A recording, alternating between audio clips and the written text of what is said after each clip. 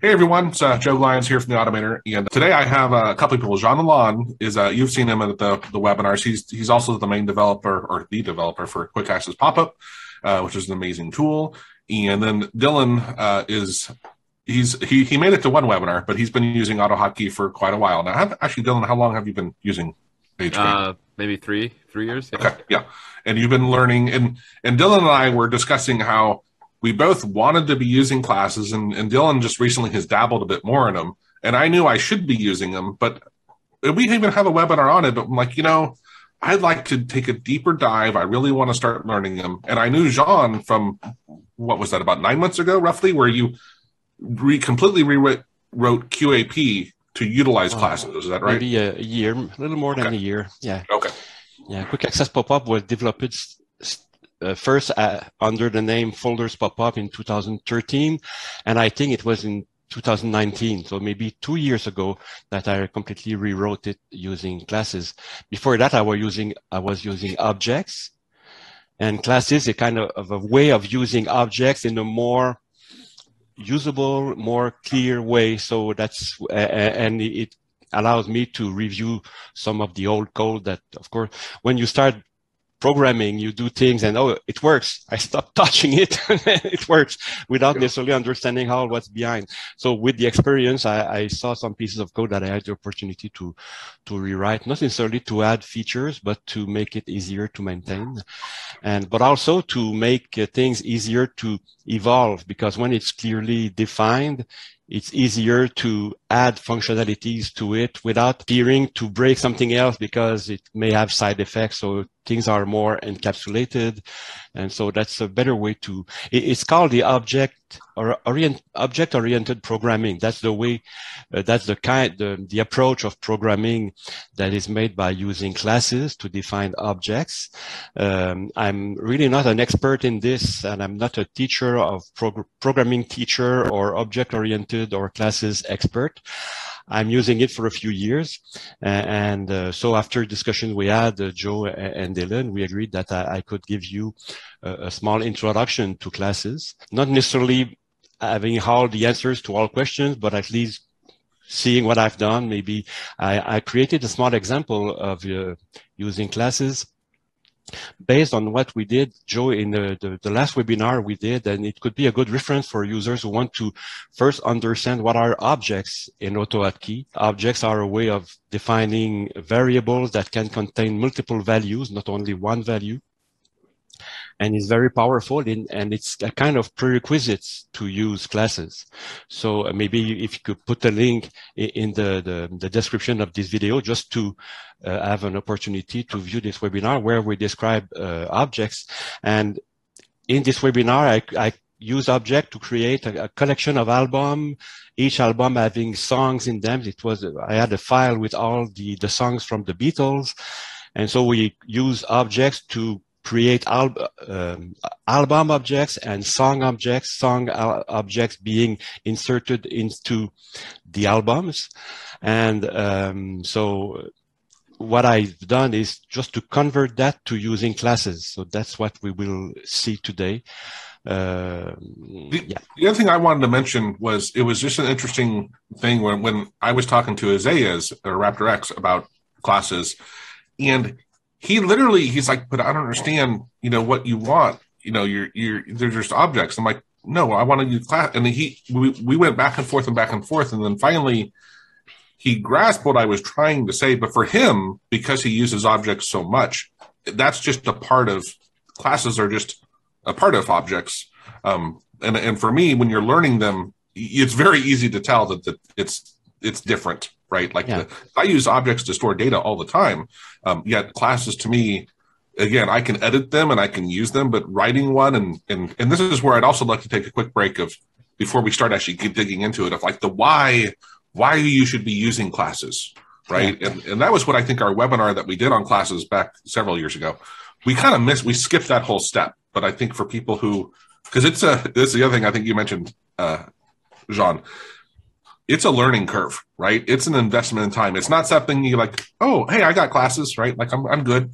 Yeah. And you can see classes as a template for objects. You can use objects as they are, but you can group objects that are related in the meaning or in the use of what they contain, and put them together. So, for example, in one of the tutorials that I reviewed on the AutoHotkey forum, there's a definition where an object can be described as a class can be defined as a car. So it's the model of the car, the template, if you wish, the plan.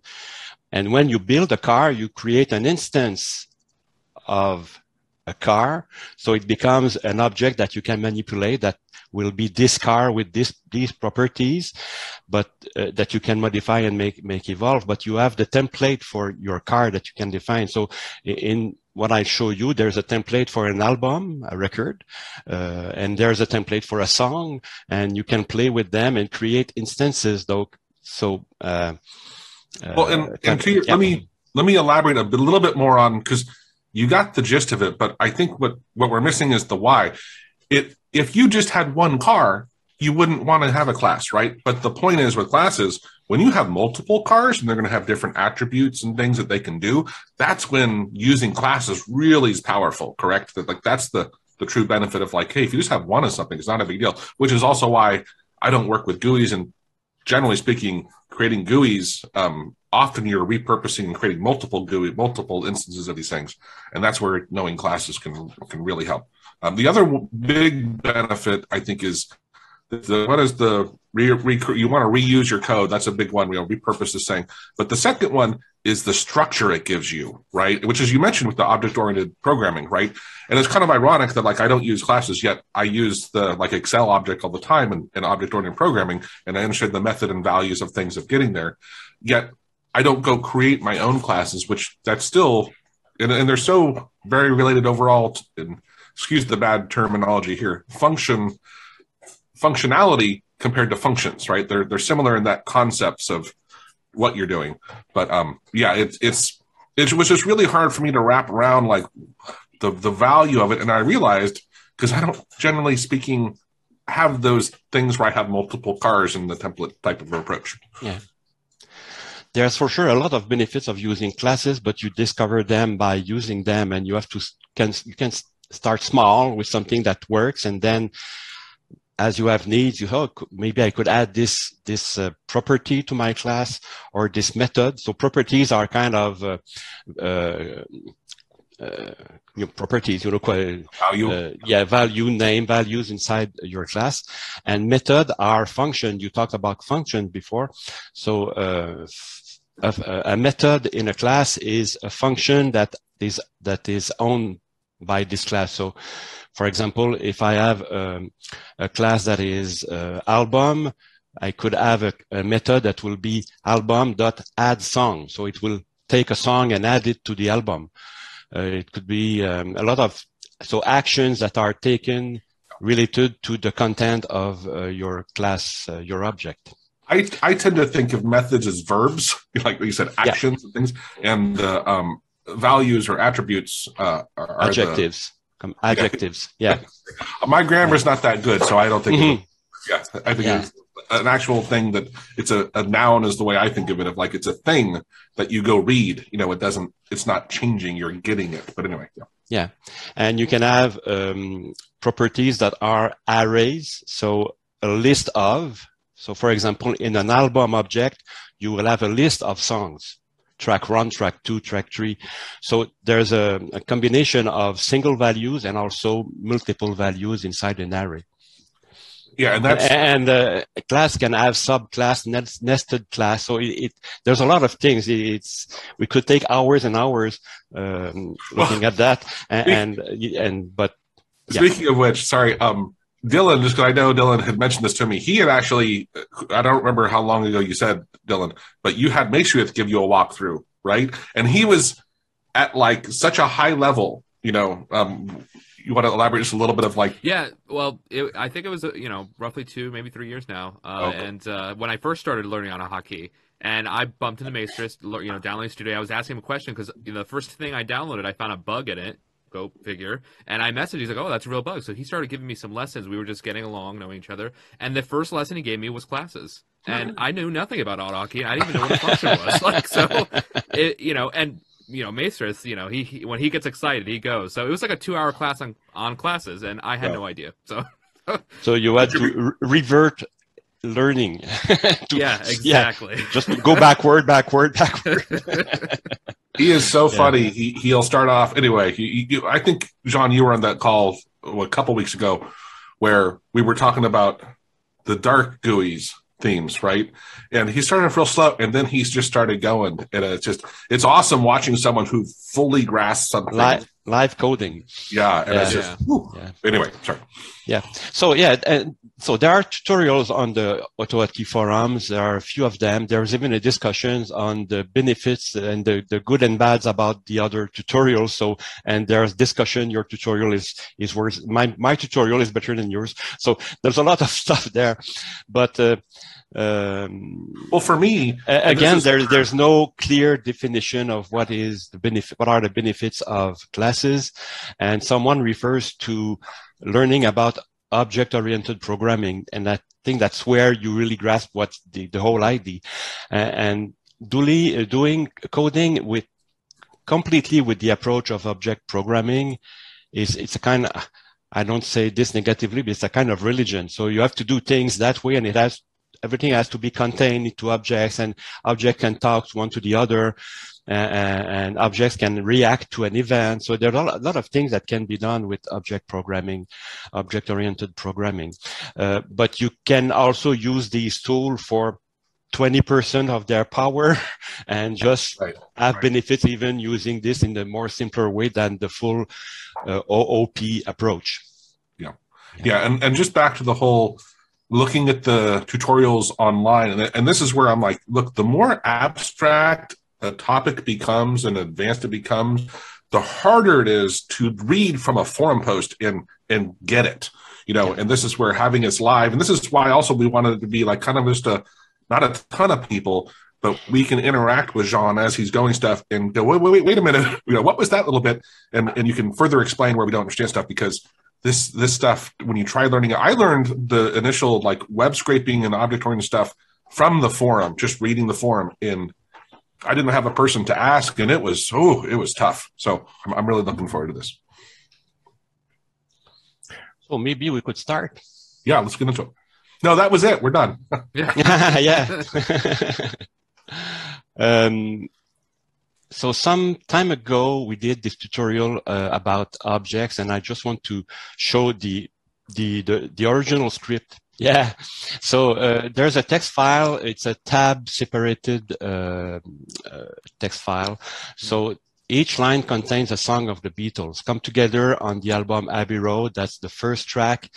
That's the duration in seconds, and that's the year of the album. Okay.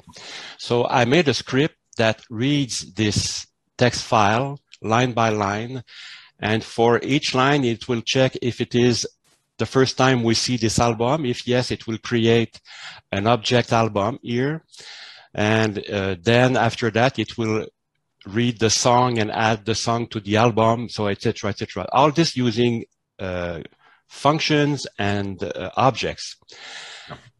And what we'll do is based on that. So you can return to that and to that webinar that we mentioned earlier. If you want to go to more backward, if you wish, example we will see. So this one is the same. So, and okay, I'll show you just the result of this. It reads the file. It will show all the albums that has been detected in the text file. It is a longer file than the one that I showed you here. And it will copy to the clipboard the result of this file. So this file that is only a raw data is now converted in a list of albums, which each song, its duration, the year of the album year. So that's the way it was processed by using objects. So we can do the same using class. We'll get the same end result, but the method differs, and it will make the code a little more readable, more easy to use. And so let's start. And so I'll just jump in my line by line my code. And if you have questions, you stop me at any moment. So the first loop here is reading the text file. For each line in the text file, each line is a song. So that's we've shown we've seen here. So it will take the line here and split this line into an object that I name SA song. SA for me is a prefix to say single array.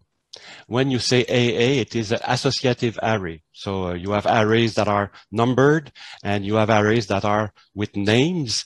So this one is the function string split will return a single array. So it will be item 1, 2, 3 for each items on the line. And items are the name of the song, the album, the track, the duration, and the year.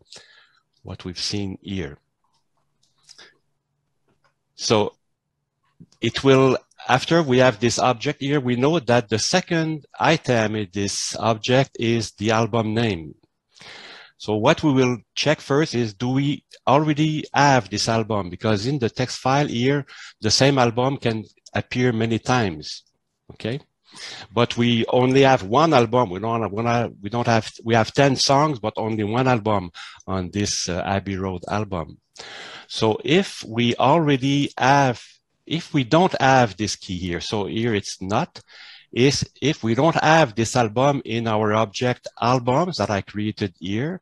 So this is an associative array. So it contains a list of albums using the name of the album as a key to each item in the object. So if we don't have this album, so we will create it. And we will create it using a class. And to create a class, we create an object, in fact. So O for me is a prefix for object. And we say, okay, we have a new album here. This album has this title and has this year, because the album and the year is the same for all tracks of the album. The album is released a given year. It has 10 tracks. We have in this text file here the year repeated on each line. But in fact, this information is related to the album, not to each song. So we will create an album saying this is this title and this year. So the album is defined a little bit lower here by using the word class, then the name of the album. Here I have some notes that I took that we won't review now. Yeah. Okay.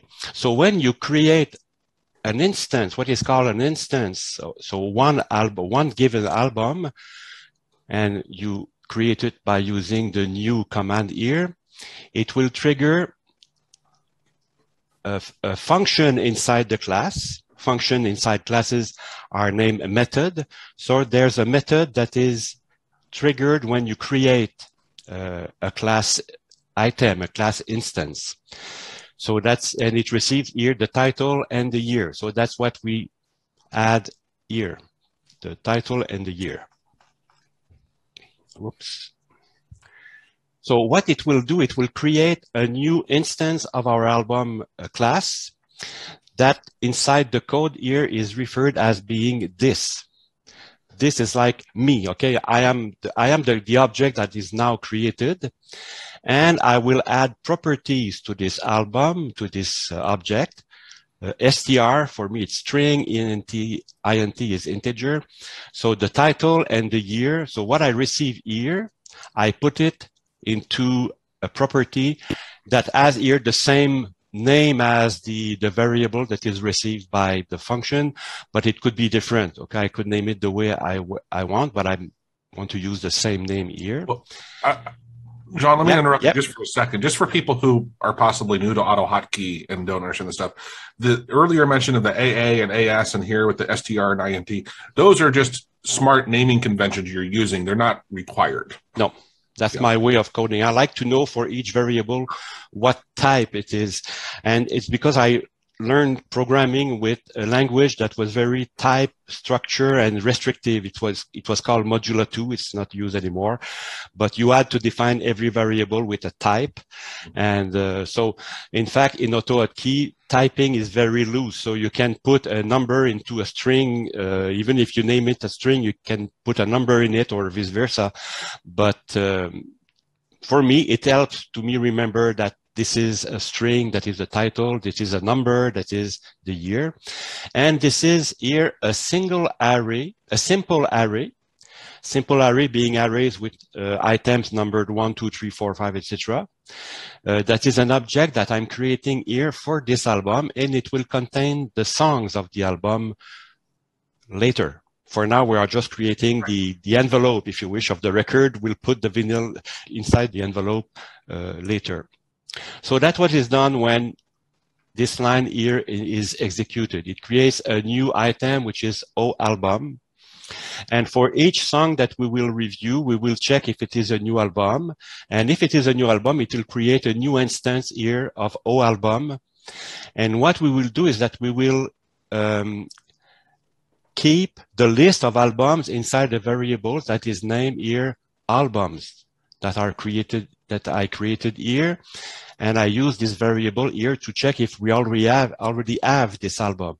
If we create a new album, we will add it to this variable by putting the object album that we just created here into our array with the key being the title of the album. Also, because I want later to sort all my albums by year, I'm creating here an index that will keep all the album names by year. So this object that I initiated here will have as a key the year, so the number 5 here, the year of this line, of this song. And because there could be different albums for the same year, I'm also adding the album name here, just to make sure we don't have two albums being mixed together because they were issued the same year. So that's something that will be used just at the end when we want to produce the end result, that is this list here that is sorted by year. So Please Me and With the Beatles were the first year, the two albums in the first years of the album, the Beatles career. So that's what is done for a new album. If on the opposite, it is an album we already have, so the else will be executed here. And what we do is we take from this album's object, we take the album that we found, so that we have here, and we just put it into this variable because we will use this variable in the next lines. Okay for that? Yep. Okay. So now we have, we deal with the fact that we have a new album or not. Now we will deal with the song information. So the song information is the name, which is in fact the title of the song, the track number, and the duration of this track. So we will create a new variable here that is O song, that is using a class definition that is named song. And I put this class as a nested class under album. So if we look here, we have this album class, and we will see a few of the items that are defined here. And oops, no, it's under here. We have a subclass or a nested class that is called song. It's not necessary to make it nested. It could be a separate class and it would work. But the logic of songs is to belong to albums. So that's why it's logic to put the class, the song class definition beneath, under the album definition. So if you do nested, and there may be other benefits of using nested class, I just couldn't tell because not something I've played enough with to discover, but to me, it was just logical to do that. And when I've done that in Quick Access Pop-Up, the software I developed, you have menus that are containers and you have menu items that are items inside the container. So they are nested class the same way as songs are nested inside albums. Can you clarify a couple of things here real quickly? Because just because it doesn't all fit on the screen, I want to make sure I understand. When you say it's under, it's within. You want to see all? It's within, right? It's not here. The top class ends, and then this one. Here is an album. Whoops! I just don't want to miss my code. Here's an album, and here. But where does the album song is what I don't. I'm saying, where does the album end? Okay, album and after song, because song is nested inside. So album is ending here. So this here is a nested class under album. And it has two methods that we will see later. And under album, we have 2, 3 method also that we will see later. And does song inherit something to know which album it's under automatically? Not automatically. Oh, okay. It's more a kind of definition relation, not an actual relation when you create things. In fact, what we will do here, we'll create the song and then we will add the song to this album. Okay, using a method of the album object. But first, let's see the song creation. Here we say new. It's a new instance of a song that will have as content the title of the song or the name, the track number, and the duration. So let's go to this song here. So title, track, duration, this title, this track, this duration equal the 3 values that we receive. So we just assign the properties to the instance of this song. And later we will look at the next line, and on the next line, we will already have the album. So what we'll do, we'll create a new song. So each time we loop in this loop here that is reading each line of my text file, we create a new song and we assign this song to an album. That will be the way to retrieve this particular song later, because this variable song is overwritten for every line of the text file. Okay, so we have our song and we say, okay, we add this song to the album. So let's go to the album, and here we have a method that is called add song. And inside the method, we have a variable that is called this. This refers to the class object we are in. So this is this album. Okay? The instance of that one. The instance, exactly. And in this instance in this album class, we created here a simple array of songs. So song 1, song 2, song 3, song 4. So what we do here is we say to this array here, at the number 1, 2, 3, we don't know. If we look at the text file, the first one we receive is track 1. Second will be track 2, but we could receive track 3 at the beginning. So it doesn't matter in what order we receive the songs, but we say in this ordered array at number 1, we'll put this song. And let me interrupt you one more time here, Jean. Yeah. You're doing you're doing a great job. Because we didn't talk about scope, at least I don't remember at all, right?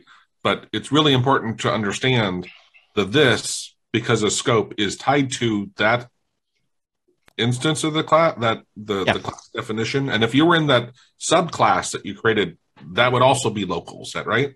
Yeah. It says for every function that you have in AutoHotkey, the variables that you declare inside a function or inside a method are local here. So this one here, we receive it from outside. So when the method is called, we receive a variable here, and we add it to this variable, and this being this album. Right, but because that's where I was getting a little confused, because this is within that add song function. However, this is a special variable that in fact is related to the class instance we are in. Yes. Every this that you see here are related to this album. Yeah, right. Which I think is why they called it this, right? Yeah, and we have multiple albums. We create here multiple albums. Each of these different albums are stored in an array of albums. I could have called it collection here. Maybe it would have been clearer. The difference is only the S here. So each album that we create is stored in an array, so we can retrieve them later. Okay, they are all different. They all have the same structure of an album, but they all have different contents. So the disc that we have here is a disc that refers to this album that we created, and this album here, album, is the one that we just created here, or the one that we retrieved because we already had it, and we are adding a song to this album. Yes, Dylan? What does this mean when you have the nested class? Is it for the new nested class, or is it for the original class that you're in? It is for the nested class. The nested class. So it only goes up one level. So how would you call the original class then from your nested class? I don't know. I never had to do it. So, so if there's a scenario where you see, okay, I would like to do it, there's no relation that I know. Yeah, there's something here. There's this, and there's the base reserved word that refers to the class definition of the song, and the variable name or the reserved name _ class contains the name of the class. So there may be a way here where we could say base, the parent of this base, and refer to it. So there may be a way, but I'm just never used it. Well, yeah, and maybe later on see if Maestria can join us and you know. I already do a part 2 with Maestria. Let's learn the basics first. yeah.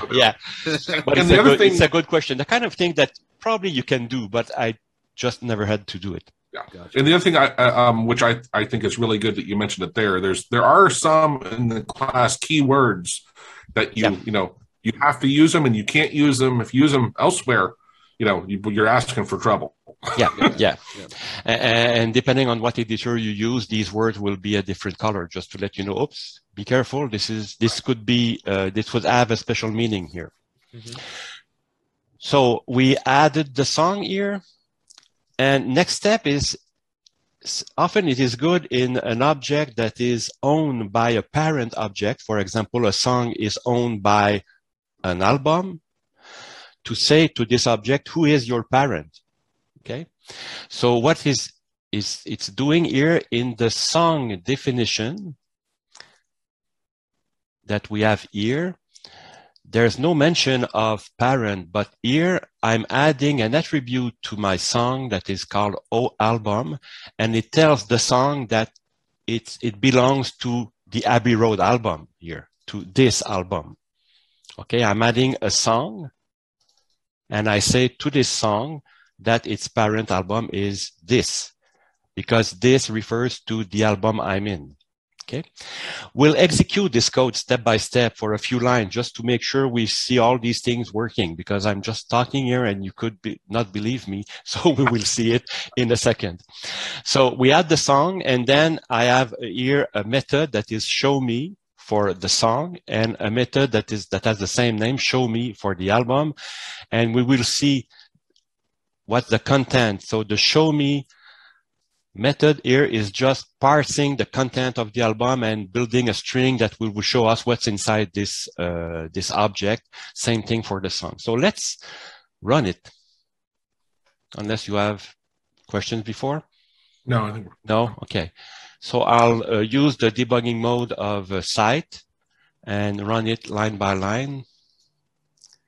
So we create the two objects. We create a variable that contains the name to the file I'm using here. And I'm reading this file, and I get the first line. The first line contains come together, Abbey Road, etc. We split it into a simple array. Do we know this album? We don't know this album. That's the first line we read. So we won't have this album. So it will go here and it will create the new album. So I go down in the creation here. It assigns the value we receive is the title, Abbey Road, the title of the album, and the year of the album. And we assign these two values here to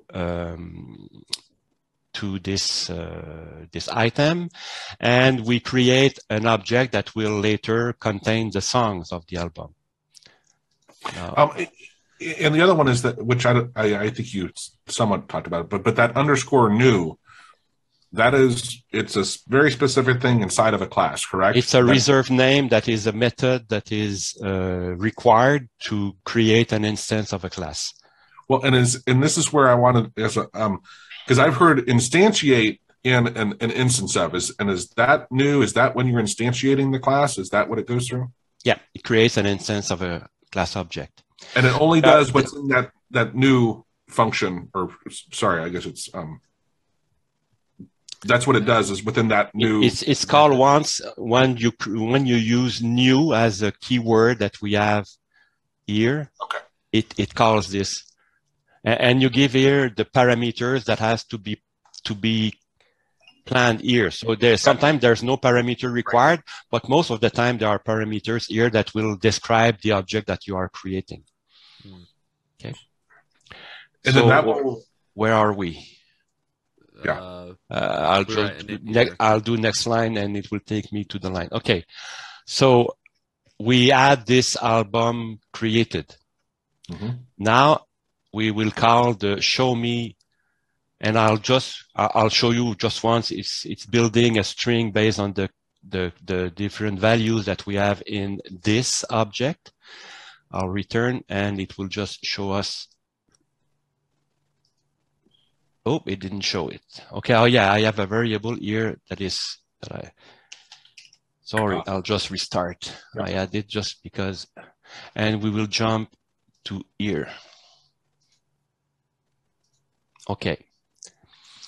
So it shows that this album, the class of this object is album. Its year is, its songs is empty. There's no song yet. And we have the title. So that's the content of the object album at this time. Okay, we continue. We will add the album to the array of albums here, and also to the array of albums by year. We will use it only at the end. Next, we create the song. So we go inside the new song. We assign the title, the track, and the duration.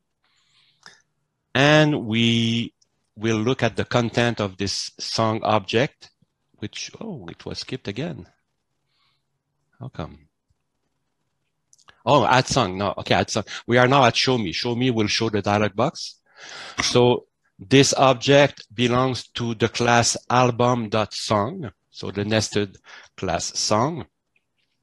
It has a duration, a track number, an album. So the album here, I put the name, the title of the parent album, and the title of the song itself is come together. Next, we'll do the same. Okay, here and now because we added a song to our album here, we now have the song number 1 in our album. So we have the same values we had before, but the song here has been added. So I'll do it quickly to add 2 more songs. So this is the second line is the same album and the third line too. So for these 2 lines, we will just skip this part and just retrieve the albums from the array of album for the song, for the album Abbey Road. Yeah. We add the song, we create the song, we add the song to the album, we show the song, which is something on the album Abbey Road, number 2. And we look at the album now, it contains Come Together and Something, because we added these 2 songs. Doing the same thing. And now I will just, add song. So the song Maxwell Silver Hammer is now added to the album. So I'll just remove these lines here because you got the ID. Don't need to show it every time. Same thing here. So this loop here is parsing the whole file, getting all the tracks from all the albums, creating the albums when required, and adding the songs to the albums. Okay. So that's the first part, is building the whole thing, and we can do it now. Instead of using the short version, we will use the alpha file here. Okay. Which contains the full discography of the Beatles. And I will execute by stopping here the next time. So what we will do after that is we'll create a string, the string that will contain this here. this string will be put into the clipboard and allow me to paste this string here. So here is a way to structure the content that we have in our object. We could create this output in all different ways, depending on what we need. Right. Okay. So, and to do that, we will use a method.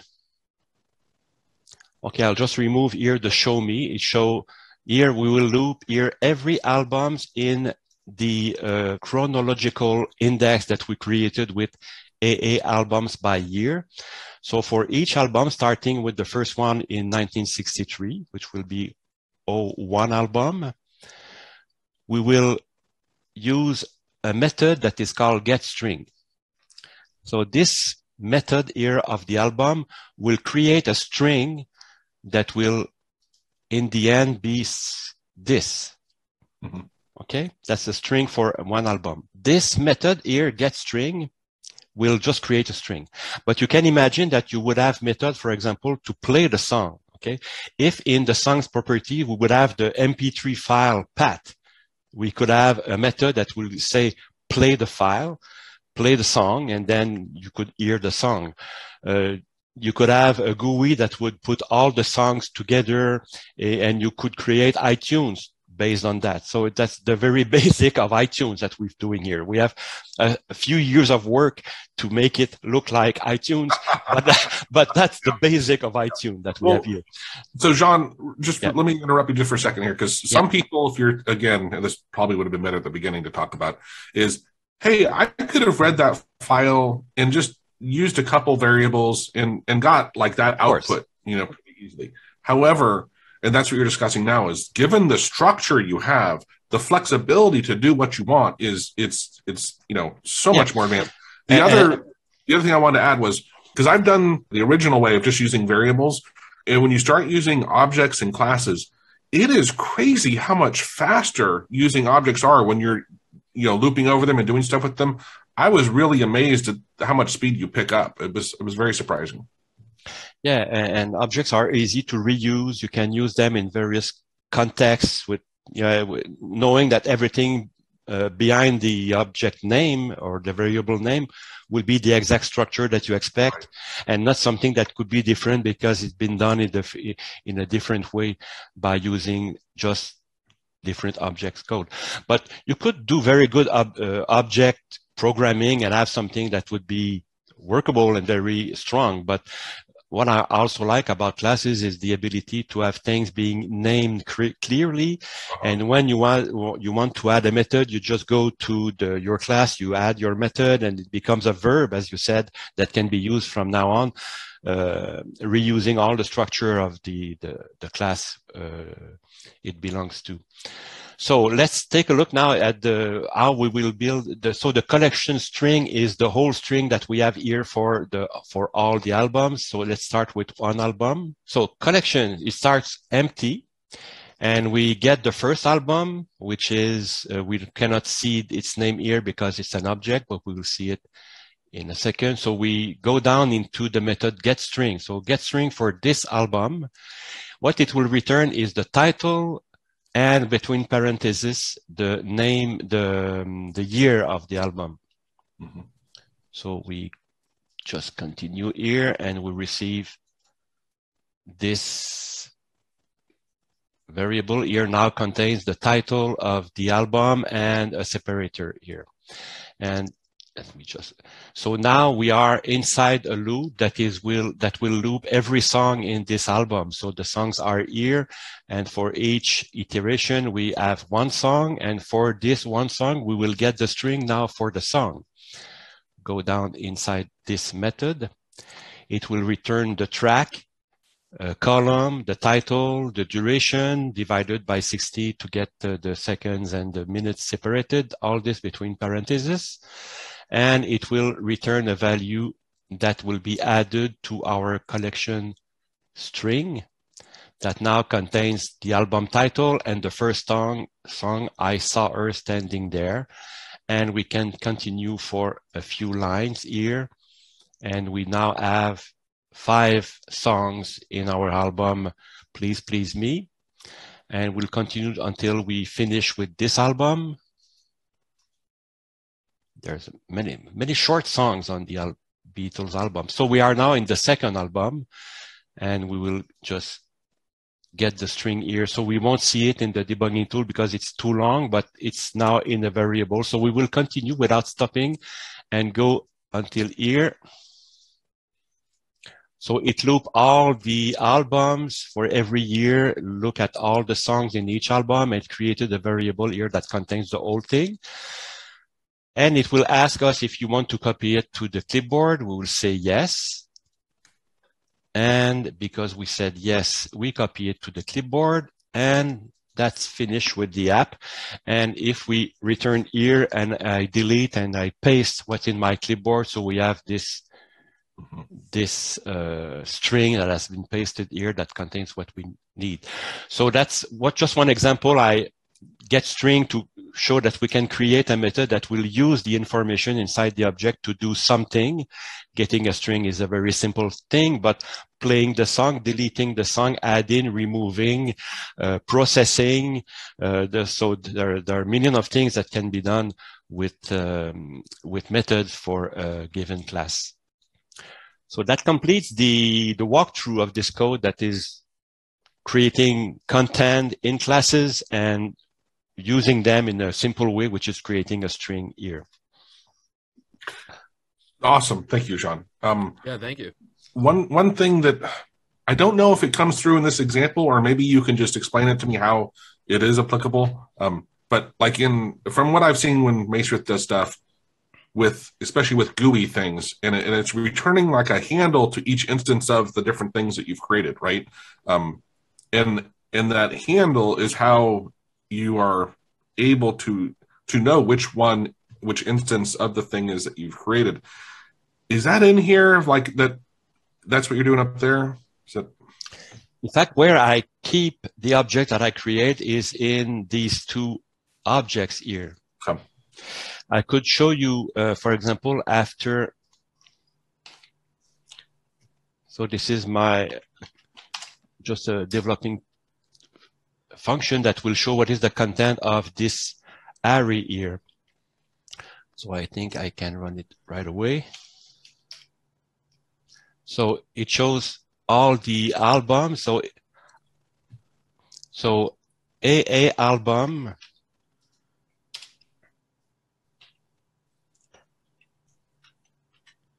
And let's take a simple name, help. Mm-hmm. .str title, I think it was.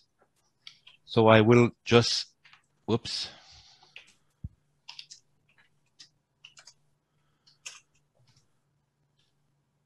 So let's rerun this script. You want that ending paren? Yeah, the paren. Yeah, it's not needed. Yeah, I was going to use my debugging tool, which is a function, but so we have this list of album, and inside this album, we will now just go to this album to look at the title of the album, which is help.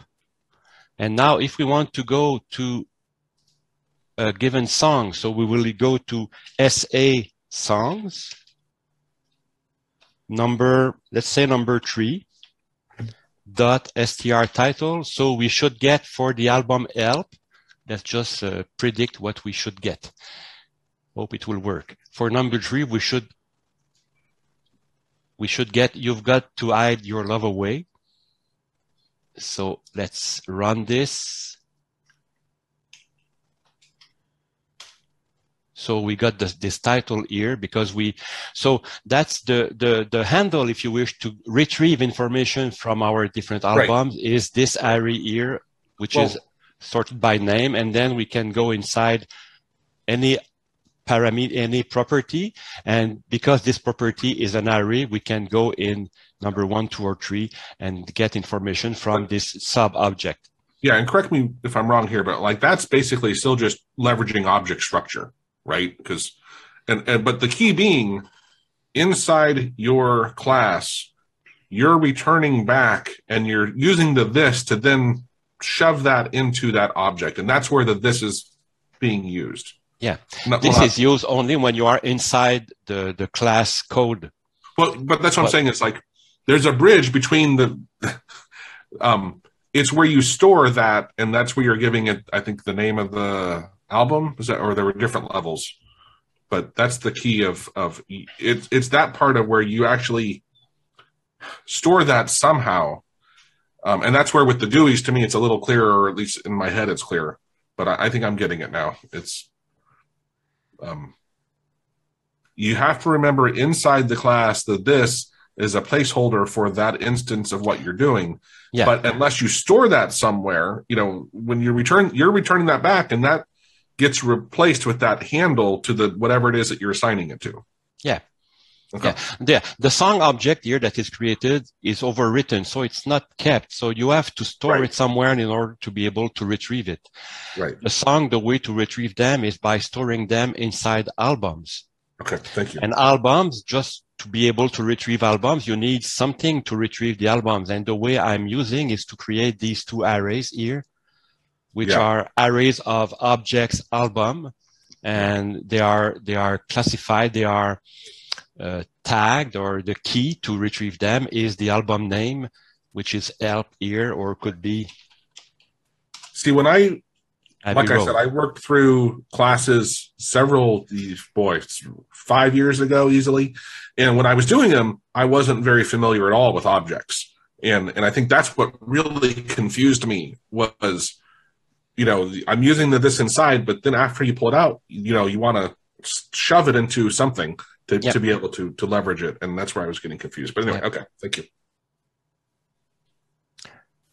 So there are a million ways to use classes, and in Quick Access Pop-up, just to give you a few examples, I have a class to deal with the command line parameters that are passed to the application when you launch it from the command line. So the new, in this case, the class is used only once. Usually classes are used when you want to create multiple instances of given objects, or multiple song, multiple album, multiple cars. In this case, there's only one instance of the command line parameter, but coding it using the class method is a convenient way to do it. So what it does, it creates, when you create the command line, it will read the command line and store every value inside an array of parameters. So later I could use, so for example, when I create this instance here, I store the result of the parsing of the command line inside this variable. And later I can use this variable with saying I want to use the parameter setting, because in the parameter line, there was /settings, colon something. So that's how I retrieve it. So it makes my code very clear. So it could have been done not using an object, just using, not using a class, just using an object. But when you start using classes, you like it and you want to use it, even if it's not necessary to use classes. So that's an example here. There's another admin silent, which is, I think we just talked about, Dylan, in our last chat. Yep. So that's another parameter that can be used to define if we want to do something or not in the application. And one other thing, Jean, which just to point out, because this really, I was very surprised with AutoHotkey in this one, is when you're trying to call a function in AutoHotkey and you don't use an include and it can't find it, it will come up with an error and say, hey, what function? This function doesn't exist. But when you try to call a class that the class doesn't exist, you don't get that error, right? Yeah, and if you call, and it's you have to be very cautious. That's a weakness of AutoHotkey here. If you call a method in a class that requires 3 parameters and you give it only 2, normally for a function, AutoHotkey will give you an error. There's a missing parameter. But for classes, there's no error. So there's no error message. It will just not be executed, and you may not notice that it's not been executed in some case. So you have to make sure that you really create your method with care, and you use your method with care. There's a way to, where is it? if I go to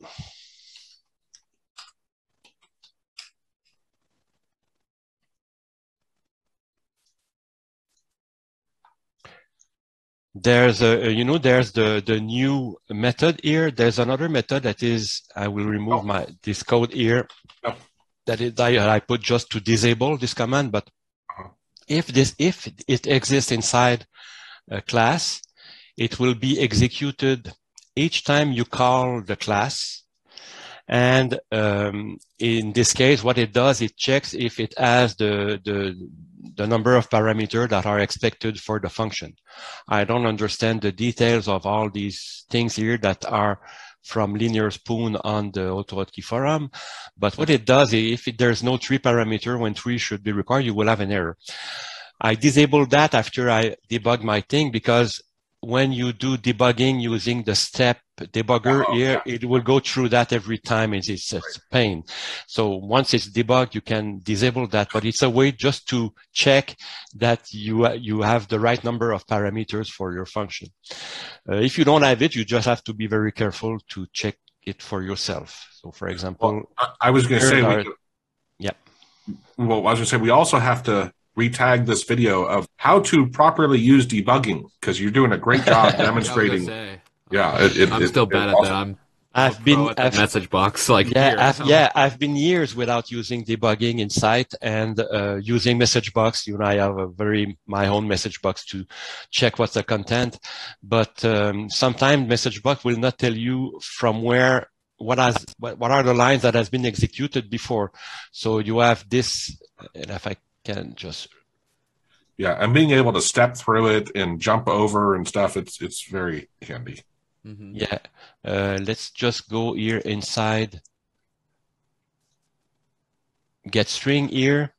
So here we can see so we can mouse over. What I've done is to mouse over to look at the content of the variable, but here you have all the variables content in the list, and you have here all the lines that has been executed to take you there.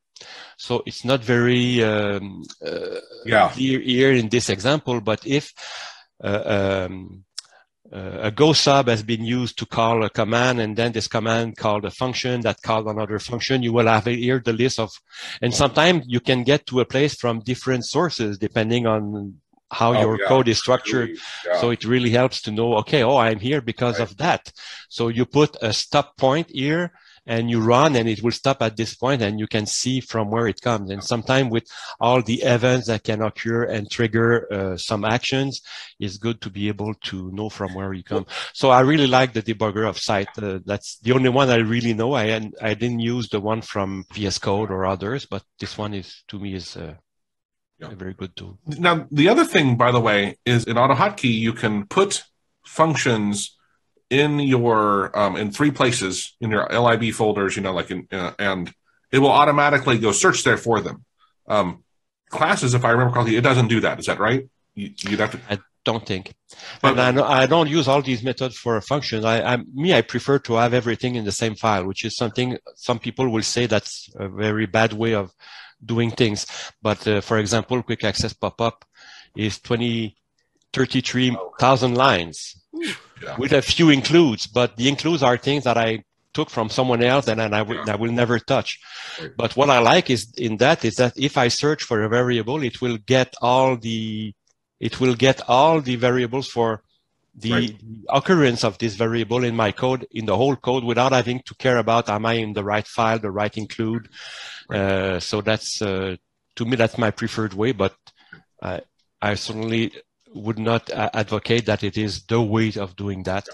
I know people will prefer to have everything separate in separate files with all logically separated. That's different. Well, especially if it's something you're going to repurpose and use in different tools, right? That's where code maintenance becomes very helpful. But what I wanted to get back to was what Maestria does, like in his M function and class and other tools, is he will instantiate, he creates a function to call his class inside that same file. And that way, AutoHotkey will actually use the class without you using an include. It was a really interesting. I'm like, wait, what are you doing here? And he just put a function with the same name above it in the same file in the right spot, and then it automatically, pulls it in. He didn't have to have an include. I'm like, oh, that's an interesting way to do that. You lost me, but look at you. Well, just at the top of so pretend your class is here, right? Above it in the same file, he creates a function with the same name, right? Okay. And it calls the class. And so that way, if you're in a whole other file, which clearly you don't, you're not doing that in QAP, you wouldn't have to have an include. It would automatically, because it would, that file's stored in a certain spot. You're calling your function. The function is calling the class you created, right? Which is kind of, saves you a little bit of work, right? If you don't want to use an include. But anyway, very cool. There's a lot of things you can take an object and assign it to a different class. So you can have two similar classes, but with some differences. And a given object could be created with one class or the other. But if it's been created with class B, you can say later, assign this object to class B. I don't remember how. I never had to do it, but it's just an example of kind of things that you can do.